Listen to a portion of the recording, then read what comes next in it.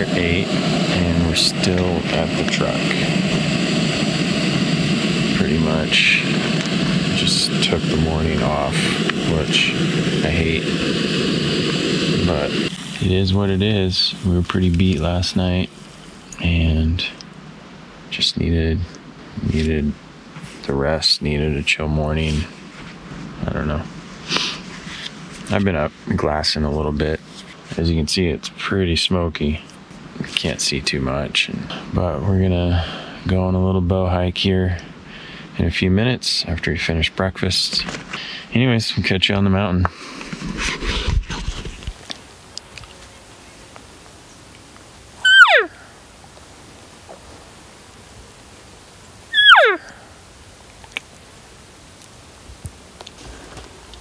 We're hiking.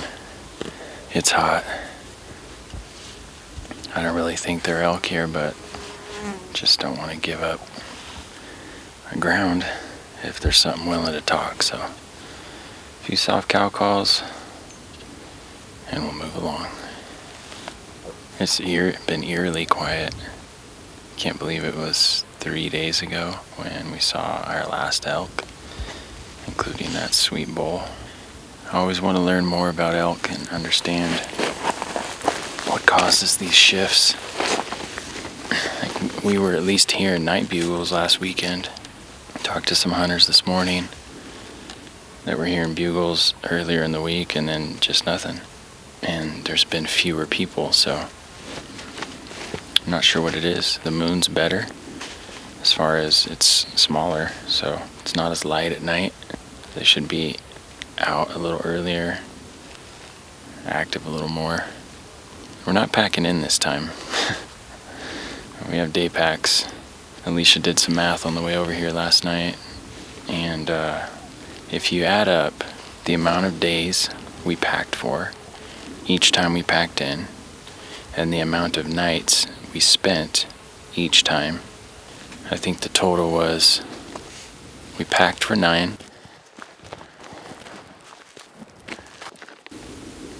and spent 2. And I don't regret spending 2, but it's a lot of work packing all that extra weight just to come right back out. You pack it in, you put forth the effort early in hopes that you're going to spend a few days and just hunt from there in better country, but it hasn't been working out that way for us this week. We will figure it out at some point, and we will figure out what works best for us, and it doesn't mean we'll get into elk every day, but we certainly need to be finding ways to get into them more often because we want to be more efficient and more consistent with notching our tags, and we're not there yet. Just what it is. We'll get there. We're motivated, dedicated, inspirated. Hot camera woman says yes.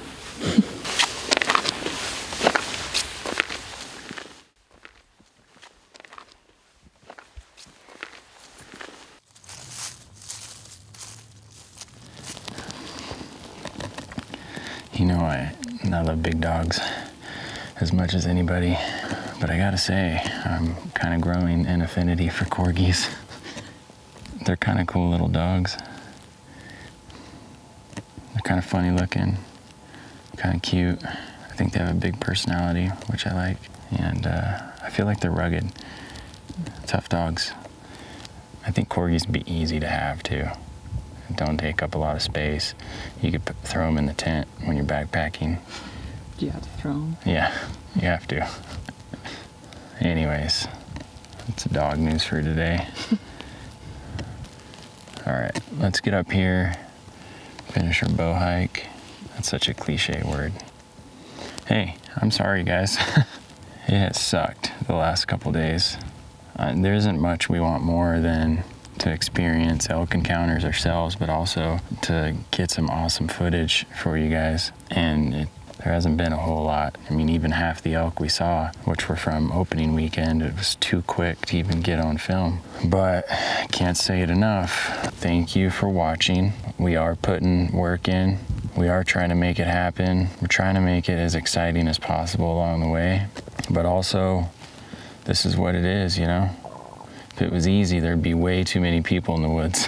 There's enough as it is. You know, if you guys appreciate the effort we're putting in, not only to hunt, but to capture it on film and share it with you, please hit that like button. And again, for those of you, maybe you've seen a few of our videos, haven't hit that subscribe button yet. If you like what we're doing, we're only doing more and we're only doing better. So please subscribe and feel free to drop us a comment later.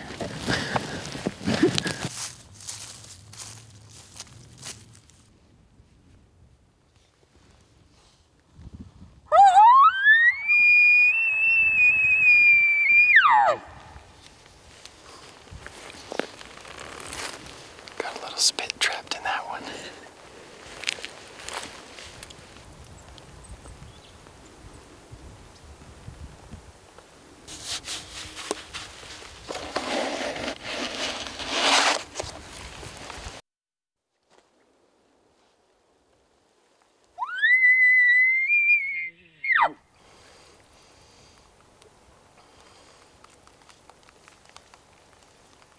Couple things.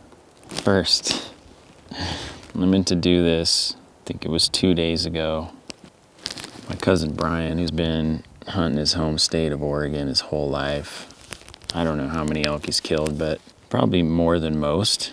He started putting in out of state and finally drew a tag this year. And he went over there for the first time, and on his second night, he smacked a dandy of a 6-point bull. In fact, we'll show you a pic of that right now. He deserves it, and I'm so stoked for him. So congrats, Brian. Man, I was so stoked to see that random text in the middle of the night when I thought we had no service. You deserve it, and I imagine you'll be going back as many years as possible. It also makes me thankful that Alicia and I started buying points in Wyoming and Montana several years ago. So we've got hunts coming up soon. We're not sure when we're gonna start applying for tags, but it's gonna be pretty soon. Another thing I was just thinking about, I'm not down about the elk hunting. I'm disappointed. I wish we were in more elk. I wish we were able to find them. But as you can see, there's a lot of smoke over here. And there's a ton of people that are having some real shitty days. Some have lost their lives, others have lost everything else. Our thoughts go out to them, and I'm really thankful that we get to be out here enjoying this. So yeah, just gonna enjoy the time, keep trying to find elk, but make sure we're recognizing how amazing it is we get to be out here. We were planning on hiking up another half mile or a mile to get our eyes on a little more of this country, but the smoke has rolled in so thick we're not going to be able to see what we wanted to see. But on that note, I've seen enough. This is awesome country. It's the kind when I'm looking on maps, I'm always looking for country like this. And I can't believe we haven't been here yet.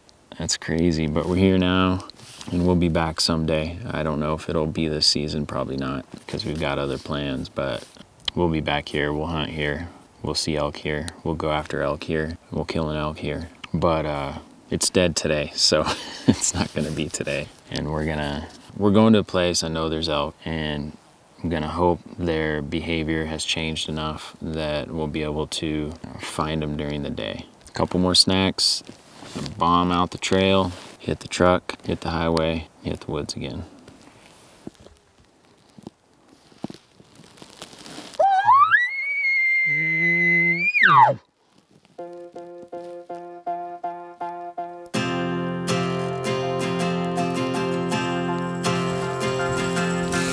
This is the hour, the darkest place. Dante's Inferno, the devil's maze. It's a good world gone bad. Well, we picked a spot. It was not the spot we came over here for, because that was loaded with people. We passed another spot on the way there that just caught my attention. So we checked it out on Onyx and it looked good. We drove over here and there's nobody here. We almost freaked out and just drove out of here because it felt weird. But we calmed down and decided to pack in for a night. We're loaded for a night. All we can stay is a night. It doesn't mean we're gonna stay a night, but we're not gonna stay any more than one night. I do think we'll stay tonight. It seems like a cool spot, a little ways up here, and a lot of country without a lot of access. I'm hoping for tonight that equals elk. But it's steep. It's really steep getting in here. We've been huffing and puffing, stopped for a break. And we're gonna continue on, really hoping we can all get some elk action tonight.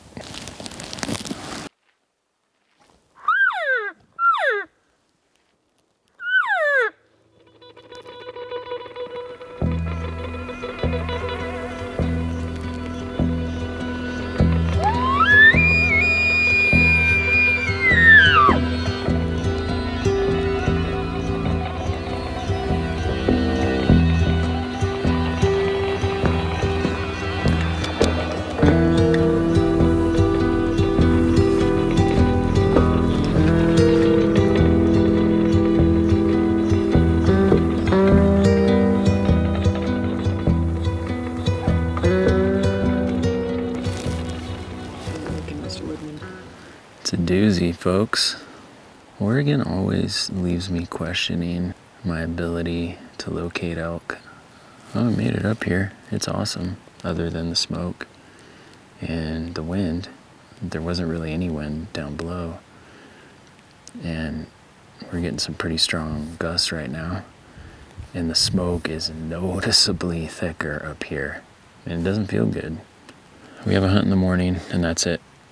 But to make it fun, why don't you pause the video right now? Give us the likelihood for us to stay up here tonight.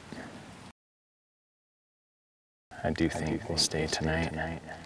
Drop us a comment. Let's make some fun out of this. Alright, I think we're... That's not for show, guys.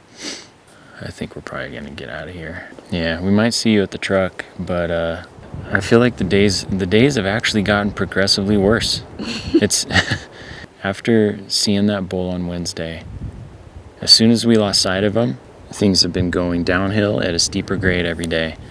It's bad. Yeah, so we're gonna get out of here. I don't know.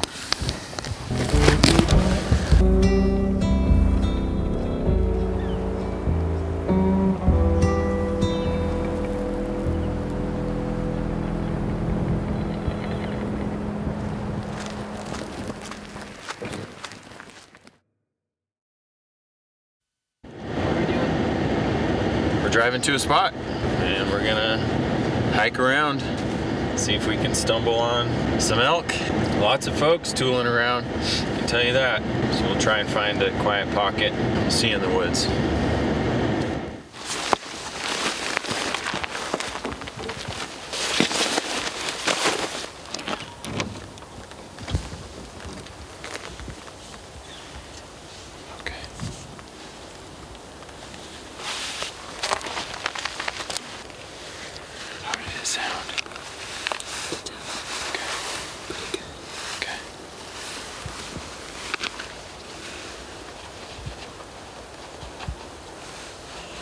Listen while we catch this.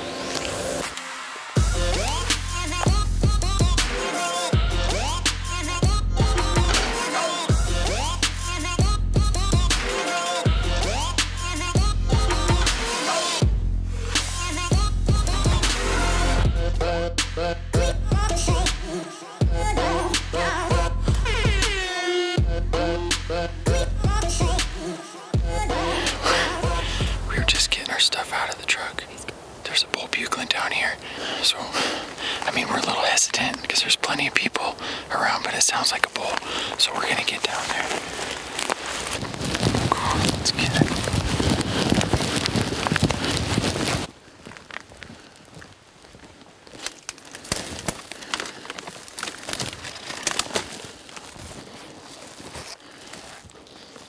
I feel like I've got to sound off now. Listen, cowbells.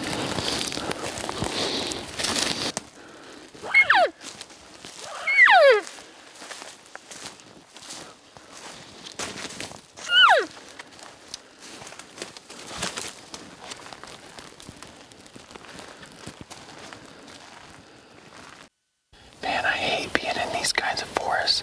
I would never choose to, but he's on the other side or in this further down. I fell down, trying to hurry down a bank, caught my boot, went over backwards. Thankfully, I'm not injured, but I made a ton of racket, so I just piped on my cow call a little bit, make it sound like a herd.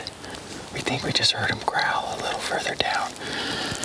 Instead of working right towards him, we're gonna try and hit this little creek bank where there's some bigger timber, hopefully a clearer path.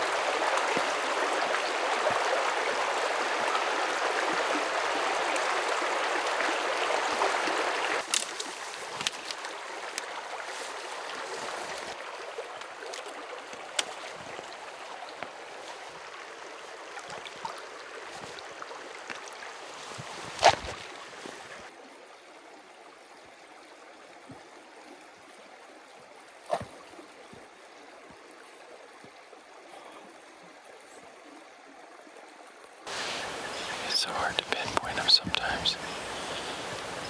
We think we just heard another bugle, not too far, in this direction. Right now the wind's pretty good, but we're standing here, trying to see if we can get another bugle and know which angle to take.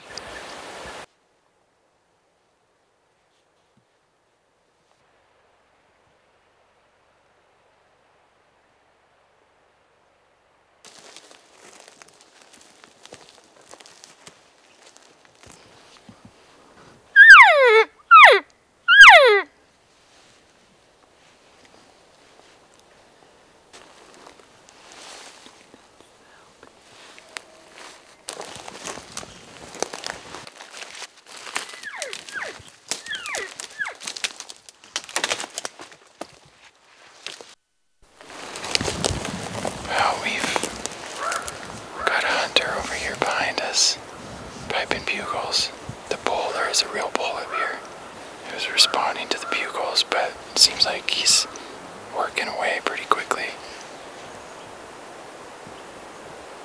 Fun to be going after an elk, but that's what you get for hunting highly crowded areas.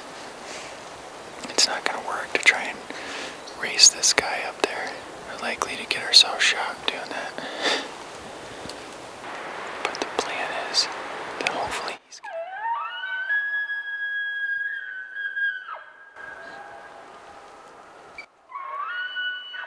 I see him.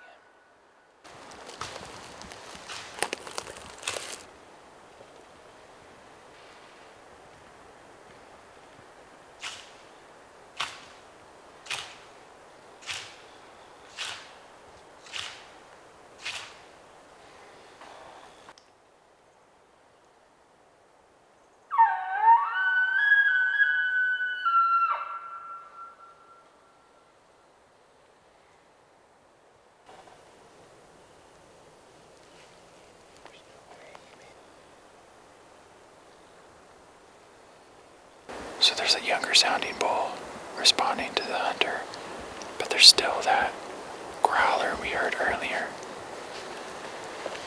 And Alicia just heard him again, but we're not entirely sure where. We think somewhere this way. So I think we're gonna move that way. We're trying to be quiet for a couple reasons. There's enough bugling going on that if something wants to respond, it will.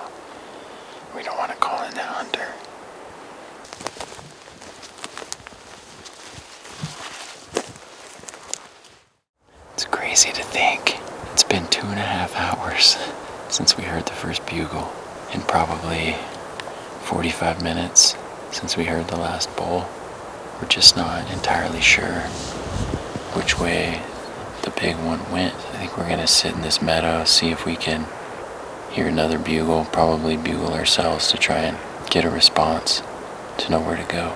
It's snack time too.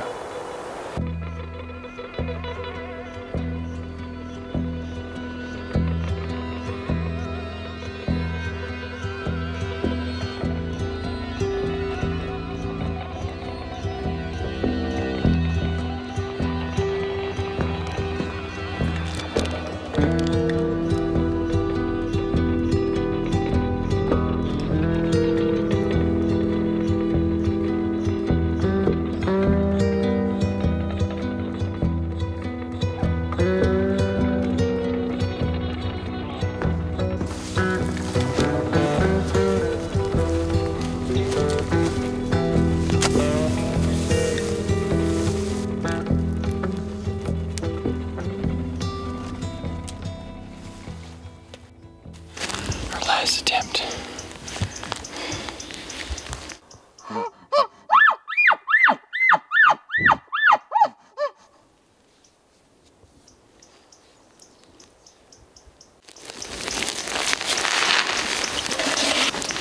And they don't want to talk.